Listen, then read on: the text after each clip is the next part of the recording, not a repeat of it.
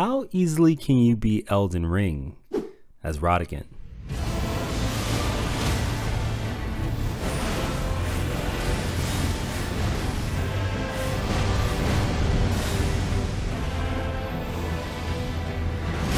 Radagon is one of the most influential figures in Elden Ring. In fact, he pretty much is the Elden Ring. And in this video, I'll be taking control of him and using him to fight some of the game's most difficult bosses. The rules of this challenge are simple. We play on max new game difficulty, and this video will not end until we've defeated Malenia.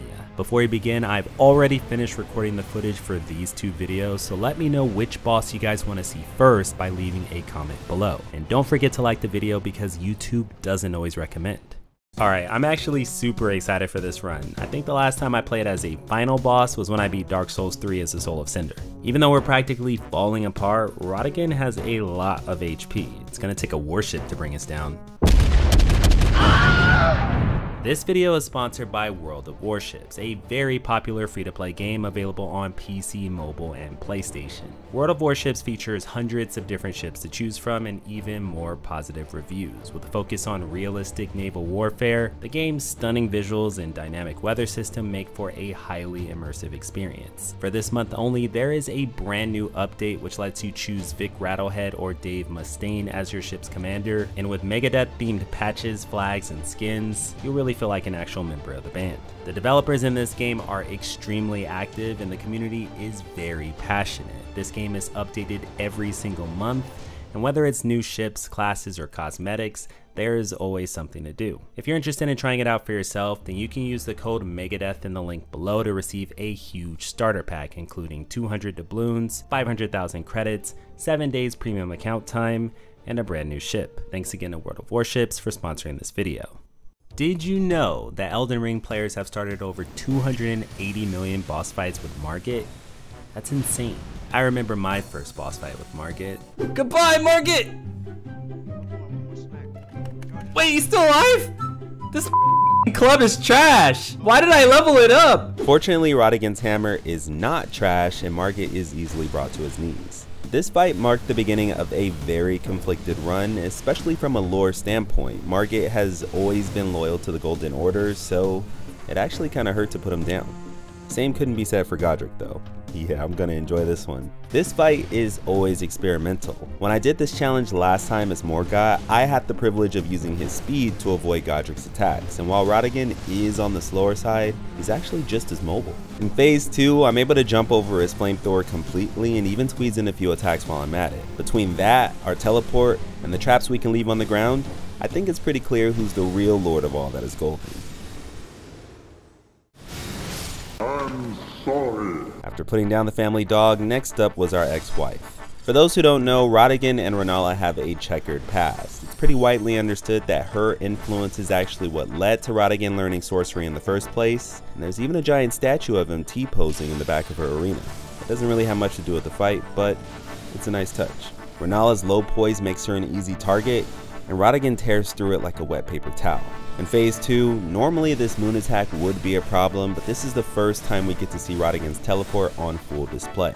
And it's amazing. This is probably the most broken move I have ever showcased in one of these runs, and it's a nice change of pace, especially after that Morgott playthrough. After getting our own poise broken, one more attack brings her down, and now it's time to pay a visit to our son. While I teleport over to Radahn, you guys need to know that I just launched my first official plushie with Makeship, and if you want to pick one up for yourself, you can use the link below.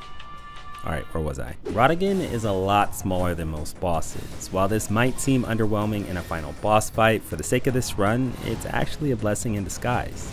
Oh wow, I actually dodged that. Thanks to the giant blind spot right in front of Radahn, Radagon is able to avoid most of his attacks, and once he's finally had enough, he takes to the skies. Avoiding the meteor leaves Radahn completely exposed, and that's when he takes a few lightning spears to the face. Despite our differences in size, Radagon does have more HP than Radahn, but not by much, and after a bit of back and forth, the general falls without much of a fight. The Draconic Tree Sentinel is everything Radagon hates. Not only is he capable of strike and fire damage, which are both huge weaknesses for Radagon, but he also has better defenses overall. While I didn't necessarily struggle with this fight, I can safely say that I'm glad that we won't have to deal with any more fire damage in this run. Right? There's no more more fire damage. Morgott's illusion is a fantastic warm-up for the Poise Olympics, also known as the Godfrey fight. In this one, I discovered a cut content move which I did use to avoid one of Goldfrey's attacks, but the teleport is obviously better. After showering Goldfrey in gold, I made my way over to the throne for an exchange with Morgott. Versus Morgott, I did my best stepdad impression and dished out the abuse. Aside from their family ties, Morgott and Radagon are very similar. Both have spears, traps, and projectiles they can use to keep opponents at bay, and each of their movement options lets them close the distance in the blink of an eye. Unfortunately for Morgott though, I am a god, so holy damage isn't very effective, rendering most of his arsenal completely useless. It's time we finally address the elephant in the room. Radagon is Marika. If you're familiar with the game's lore, then you'll know that Marika hated the giants because, well, she thought they might burn down the Erd Tree. This would explain why Radagon is so weak against fire, and it also explains why this fight was so damn difficult. Between his massive poise, physical damage, and fire attacks, the fire giant has Radagon sweating, especially on max new game difficulty. Aside from focusing on his legs, teleport spam is enough to get us through phase 1, but phase 2's fire pillars were extremely painful. Once we're in phase 2 ourselves, the giant finally rolls away, and this final exchange was a nail biter. The close calls didn't stop there though, and if you've ever seen one of these runs before, then you know how bad these two can be. Between the percentage based fire damage, the 2v1 in our tiny arena, even as the final boss, the odds are not in our favor. One of the biggest strengths that Radagon has in this fight is his extremely potent area of effect damage, and even his teleports seem to have splash damage. All of this combined makes the duo that much easier to handle, and after taking down the noble, the apostle tries to finish me off, but a clutch jump leaves us just out of range. With only 2 hits left on my health bar, I start praying to myself, and that's when this happened.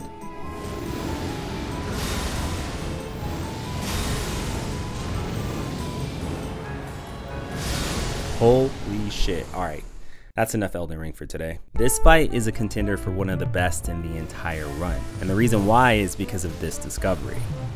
Offensive teleports. This entire time I was so focused on using teleports to avoid damage, but because of the splash damage, we can use them offensively as well. I've said this before, but at this point, it feels like I'm playing an entirely different game. Perfectly timed teleports while jumping over attacks with the holy stake make for a very cinematic experience, and the picture perfect finish was just DiGiorno. When I finally made it to Gideon, I think he was sick or something because he sounded a lot different. What a sad state of affairs. I commend your spirit, but alas, none shall take the throne. Regardless, you already know I had to grab this guy because he's one of the only bosses who can be grabbed without mods. Once he gets back up, he tries to go for a Kamehameha, but little does he know I'm the only Super Saiyan in this arena. Godfrey was a masterclass in teleportation. Not only did it reliably avoid the poise shredding properties of his axe, but it also completely got around the shockwaves, which was groundbreaking. Much like the Morgott fight, the dimensions start tearing in two, and I'm still not entirely sure why this happens. After perfectly avoiding Hoarah Loux's Earthshaker, he makes a huge mistake by going for a grab, thus solidifying my role as the superior Elden Lord. Versus myself, we open up with the same attack, and lucky for us, my AI is much faster than his. Because we're both extremely resistant to Holy, the winner of this fight was determined by whoever could land the most hammer attacks, and that goes double for the Elden Beast, which was more of an Elden Feast. Radagon's daughter, Malenia, is easily the most difficult boss of this entire run, and my whole strategy going into this fight was to hit and run. Radagon has many attacks that can easily knock Malenia over, but while she's on the ground, she's unable to be hit by any of my favorite follow-ups. The real test in this fight is just how well Radagon can deal with waterfowl, and I have to say I was completely blown away. With perfect timing, Radagon can actually avoid every single hit. We weren't out of the woods yet though, and over the course of this fight we start to take way too much damage, and I'm forced to enter phase 2. In this phase, Malenia has a hard time dealing with our flying attacks, and eventually she's brought into phase 2 herself. When I go for my signature move, Malenia responds and I'm forced to end the attack early. After dodging Scarlet Ionia, I fly a little too close to the sun and take a ton of damage as a result. with the last bit of strength in my health bar.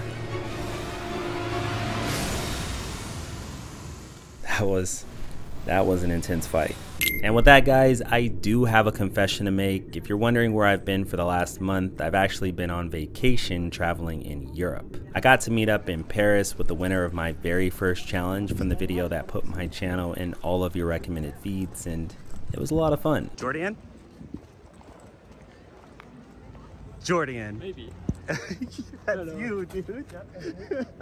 I also visited Barcelona, Spain, where I got to see this huge structure called La Sagrada Familia, which puts An Orlando to shame, and I ate so much good food. I even learned how to cook some of it at this cooking class.